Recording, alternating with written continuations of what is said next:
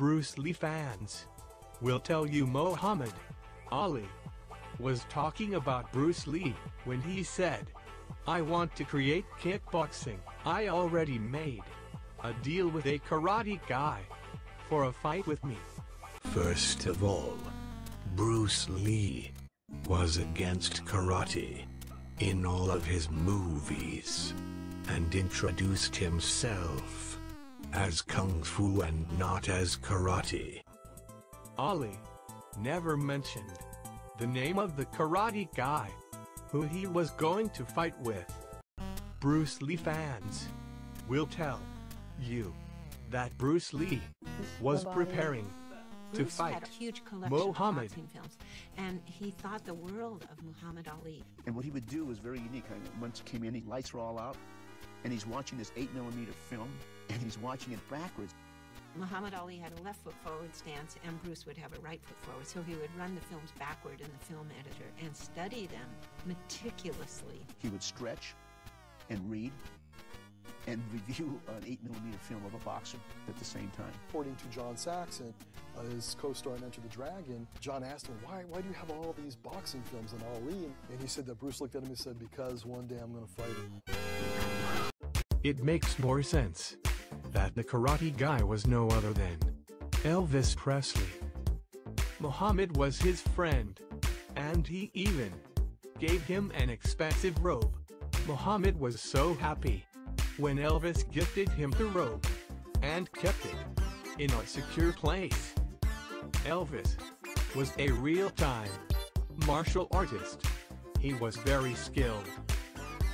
Real karate and Taekwondo champions would train at Elvis's dojo. Chuck Norris is a gay karate champion. Elvis was a KO master. Look at Chuck Norris' real fights. His gay karate will not help him against any of Elvis's students from killing him. Chuck Norris is gay and weak.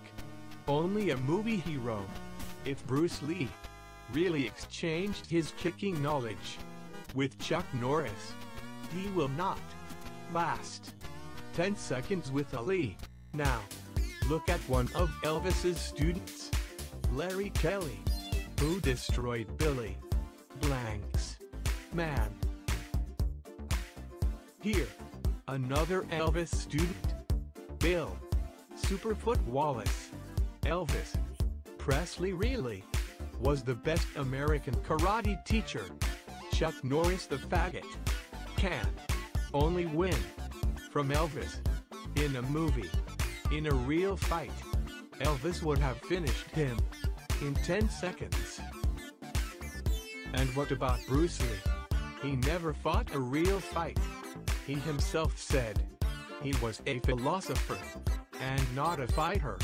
Muhammad regularly visited Elvis's gym to practice his kicks with the best of the best, as we see in this photo.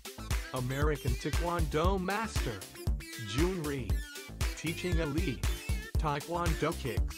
This is a proof that Elvis not only had the best martial arts students, but also his partners were real beasts.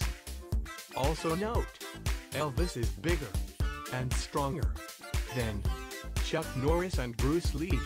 There is no proof that Bruce Lee made a deal with Ali to create kickboxing.